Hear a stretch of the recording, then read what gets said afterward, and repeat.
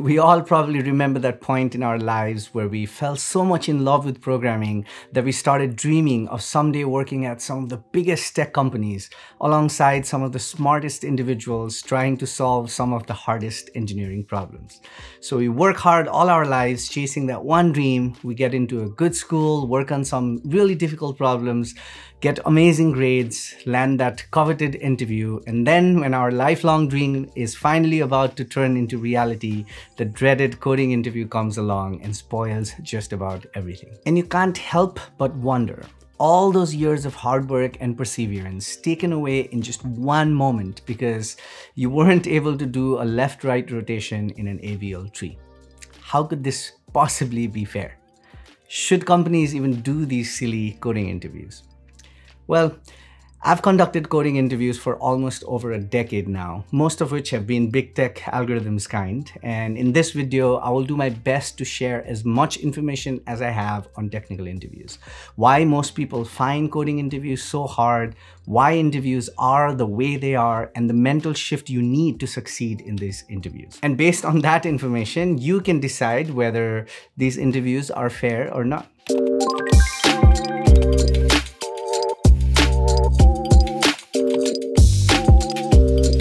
Hi guys, my name is Utsav. I'm a software engineer based in Seattle, Washington. And this channel is all about helping you excel in your software engineering career. So if you're into that, please consider subscribing. As usual, everything I talk about in this video and any related material will be linked in the description below. This video also has timestamps, so feel free to jump to sections that interest you more. With that said, let's get started by looking into why so many people find technical interviews difficult. The first reason is because they lack the fundamental knowledge in data structures and algorithms.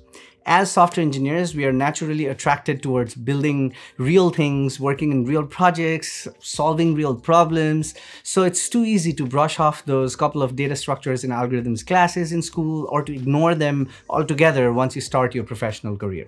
However, the fundamentals are the foundation of everything else that we build. You may not write complicated algorithms over and over again in your day job, but the understanding of the core concepts help you write more efficient code.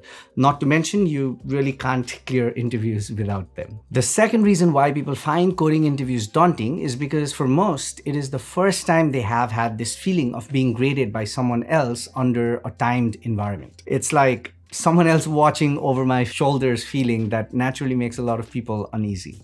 Of course, we've given countless exams in school, which do grade us and also are usually timed, but you get your own space. No one is sitting with you one-on-one inside a room observing you as you make your way through the problems. And this unusual and awkward situation makes a lot of people extremely nervous, making coding interviews even harder for them. Reason number 3 is that we somehow managed to make our interviews very high stakes.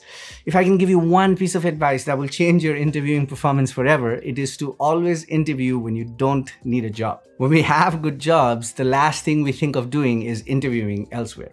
So we wait and wait and wait until we either don't like our job or get laid off, or even worse, get fired, or maybe our financial situation changes. The reason could be anything. The point is, we look to interview when we absolutely need to interview.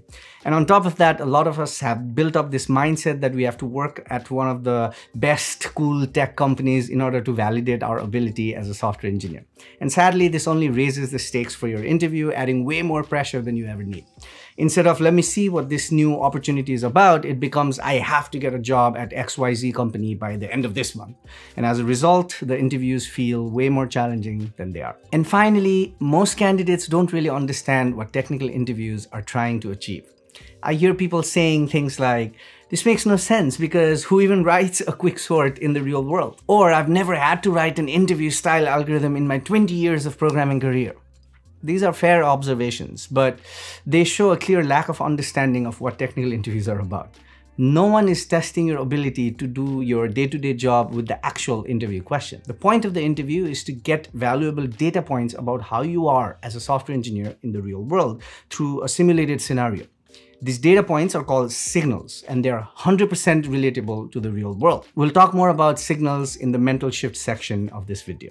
But before that, let's look at why technical interviews are the way they are. The first reason is data. Tech interviews have been largely the same for decades now, especially in big tech. Over this period, lots of data points about interviewing has been collected and analyzed. And the data shows a strong correlation between signals you get from a typical tech interview and the potential for the candidate to succeed as a software engineer. Simply put, as unrelated to your day-to-day work or topological sort may be, data has shown that exhibition of good problem-solving attributes by a candidate has a strong correlation to the potential of succeeding as a software engineer, especially in big tech. Also, it's not that the companies don't want to or don't try to innovate in this area. They do. We did go from how many clowns exist in the world or how many planes are flying in the sky at any given moment to invert a binary tree or figure out if a graph is bipartite over the course of a few decades to make the questions more natural. And believe it or not, aside from the latter requiring candidates to write some code, these questions aren't really all that different from the perspective of an interviewer. They're all testing your problem-solving ability given an odd, uncomfortable, and unusual question. Rapidly innovating in this space with novel means of interviewing also means risking the hiring of mismatched candidates, and that can be prohibitively expensive. Hiring the wrong candidate and then having to let them go shortly after can cost a company over $1 million.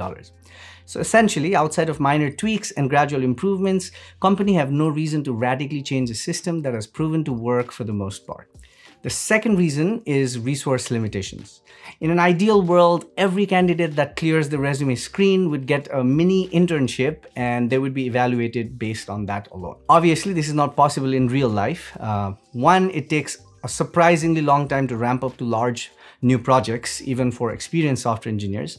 And companies interview a lot of candidates, so it would be impossible to let everyone show off their skills in an internship-based approach. There are also a limited number of software engineers that want to conduct interviews and are trained to conduct interviews. So the volume of candidates needing to be interviewed, the number of interviewers available, and the amount of time it takes to conduct each interview needs to somehow add up.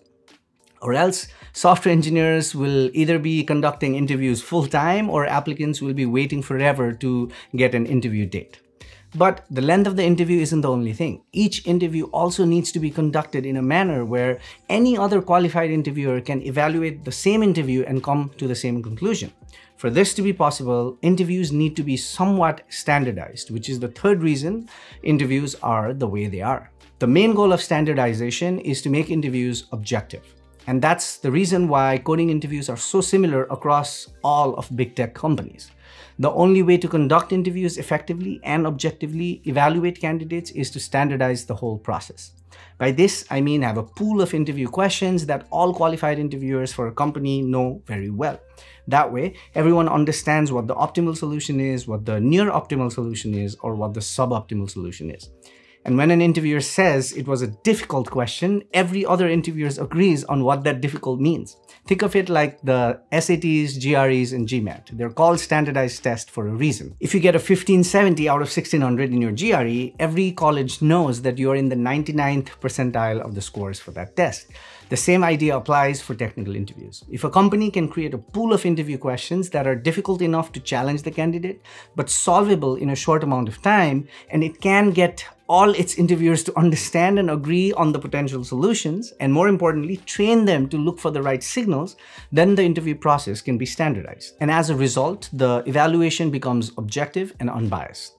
A natural benefit of standard and objective interviews is also that they not only help evaluate the candidate evenly, but also the interviewers. Having a subjective interview process makes it impossible to know whether it was the candidate that did not do well or the interviewer. And as an interview panel, you always err on the side of the interviewer.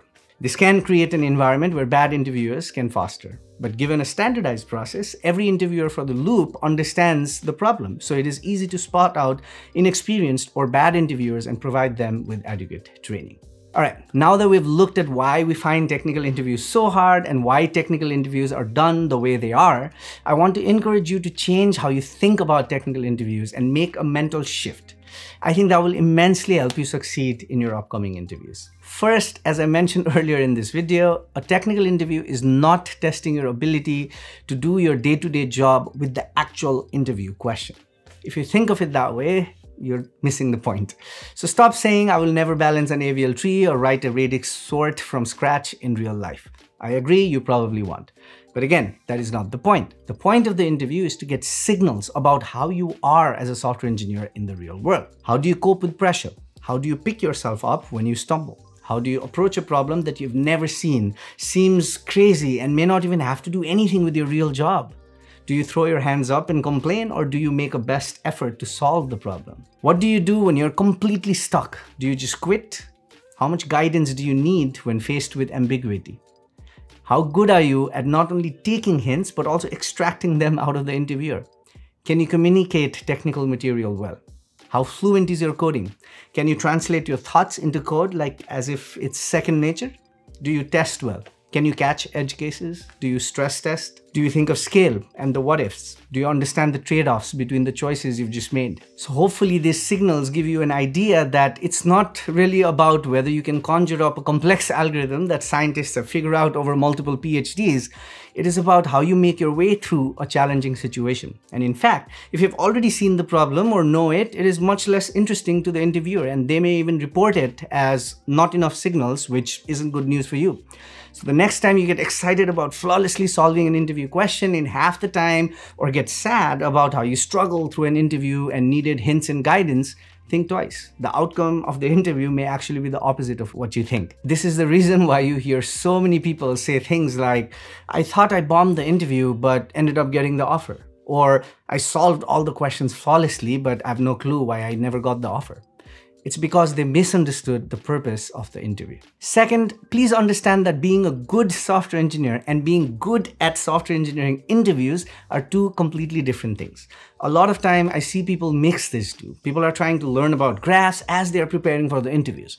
This usually does not end well, and it is ineffective at best. For example, if you keep messing up on permutation problems over and over again, continuing to grind it out will not miraculously improve your performance. All you're doing is memorizing the solutions. And when you memorize the smallest tweaks to the question, and it's game over for you. You are struggling with permutations because you don't understand recursion or basic probability. You need to focus on learning those first without the context of the interview. If you need to improve your fundamentals, go do that first. Spend 1, 2, 3 months, 6 months, few years, however long it takes to master your fundamental knowledge, long before you even try to solve your first interview problem. Once you have that covered, then practice the art of being good at interviews later. And I'll say it again, those are two different things. Don't mix them together. One is about being a better student of the field, being better at concepts, being better at the core ideas, and the other one is being more effective at a process. Think of it like knowing English and being great at writing English. You need to know English to create great compositions in English. You cannot learn English and create great compositions at the same time. Learning English must happen before you polish your composition skills. Third, do yourself a favor and if possible, stop cornering yourself into the I must succeed situation. I mentioned this earlier in the video on how we pressure ourselves into a situation where the interview becomes a must-win. This just makes it so much worse. Interview for fun. Do it when you already have a good job and have no desire to leave. Imagine working at your dream company and getting an offer from another top company just for kicks. This empowers you. This gives you confidence. Also, stop thinking about interviewers as all-knowing people that are somehow superior than you. This leads to an inferiority complex and causes imposter syndrome, which seriously limits your ability to do well in interviews. Interviewers may be in charge of evaluating you for that given moment, and some may actually be pretty smart individuals, but all of them sure as hell are not smarter than you. I've interviewed candidates that I've thought were geniuses, and that gave me even more reasons to hire them because I would learn by working with them as well. Interviewers are simply there to do their job, just as you are. They're there to get certain positive signals, and you are there to provide them with those signals. It's a mutual exchange, and there shouldn't be any other power dynamics there. So please don't create that in your head. And finally, stop this mentality of thinking that you have to get a certain job at a certain company. A lot of you put so much pressure on yourselves that you have to get a certain job at this company, especially with this fang or die mentality.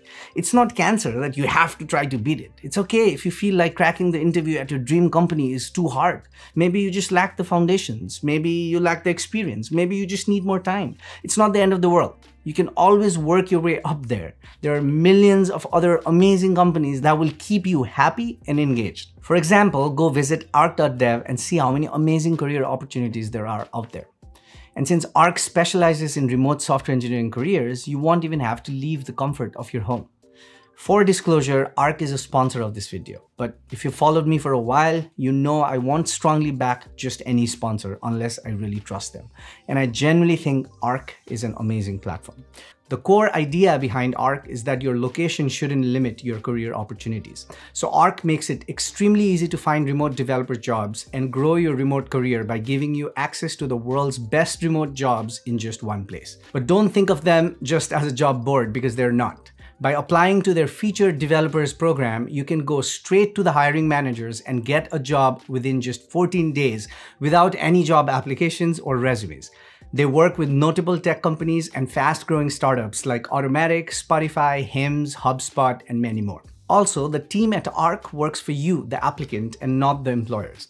So as a featured developer, companies will apply to you. You'll receive an interview request in as little as 24 hours, and you also receive hands-on support from them with the option to extend expert one-on-one coaching sessions and group sessions to help you prepare for your interviews.